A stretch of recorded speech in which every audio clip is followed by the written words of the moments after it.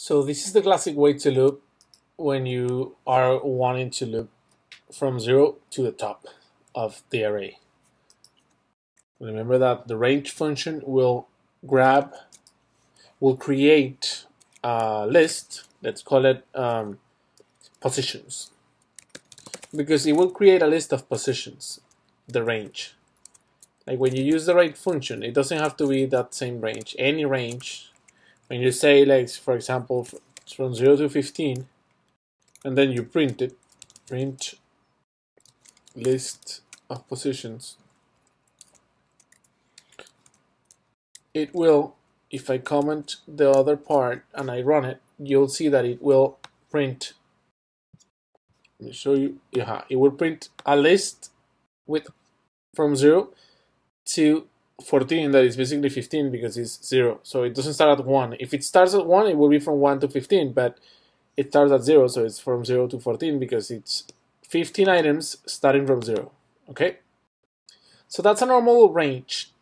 And you can use that particular list, you can use it to loop.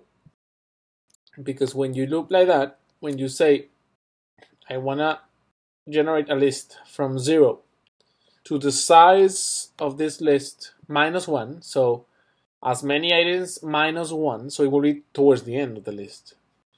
So we're saying here I want to start from from 0 to the entire length of the list. Remember that the last one doesn't get included, like what happened here, that 15 was not included. So the last one, the length, if the length is 20, it will be until 19 because it starts at 0. So if we want to reverse loop it, instead of starting from 0, we want to start from length minus 1. From length